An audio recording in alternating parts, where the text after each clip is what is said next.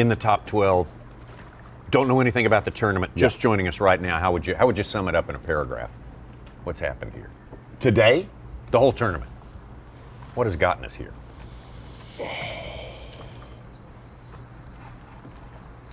Good timing, lots of fish catching. Oh, I would say absolute perfect timing where 90% of the lake was accessible to the guy. You know what I mean? Mm-hmm. It just seems like 90% of the lake was up shallow, 10 feet of water and less this week.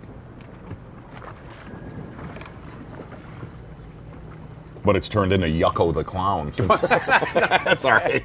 And if you know who Yucko the Clown is, my friend, Well, I think you do now. Maybe you could look it up or something, or not. There you go. No. No. Yucko the Clown's a...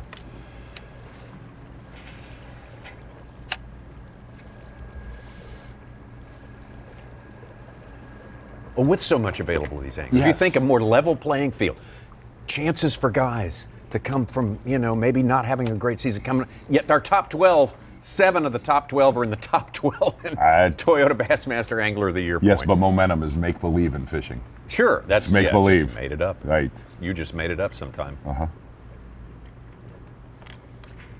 Yeah, I think where's the magic hour that was supposed to hit? Is the clouds knocking that back?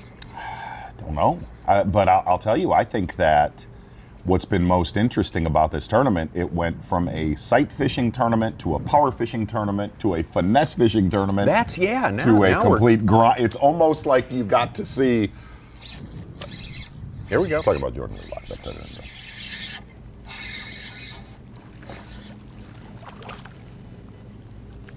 Now, there's been the story of the day for Jordan Lee so far. He's got a couple good fish in his live well.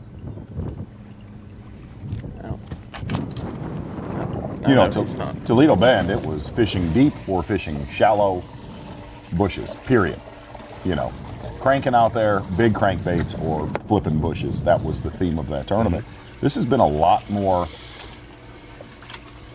of a progression of how you know what I mean? Yeah. You'd see the fish get burned on the, they burned up the fish on the beds, at least the smallmouth. A couple guys still surviving on those.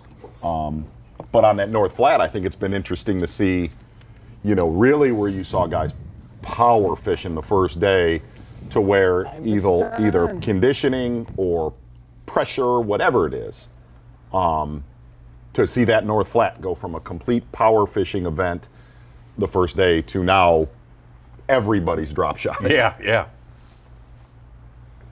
There's a good description. Everybody who's just tuned in, we're able to pick up. There is one thing we have left out that's part of the big story here, and that is the big wrinkle in our Toyota Bassmaster Angler of the Year race. Uh-huh. I'm going to get into that in just a moment. Yeah, Greg Hackney, of course, came in with the lead.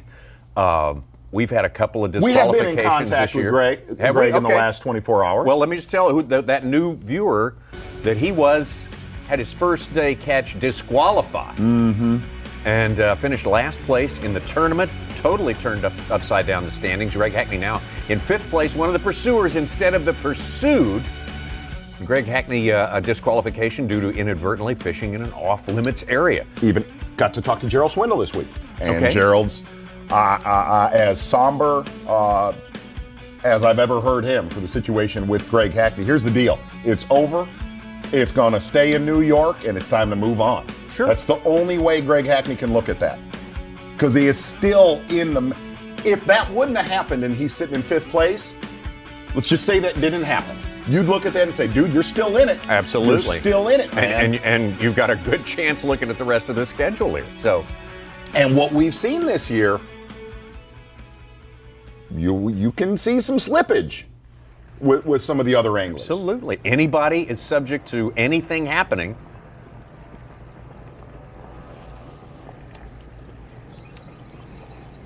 Far from over that race.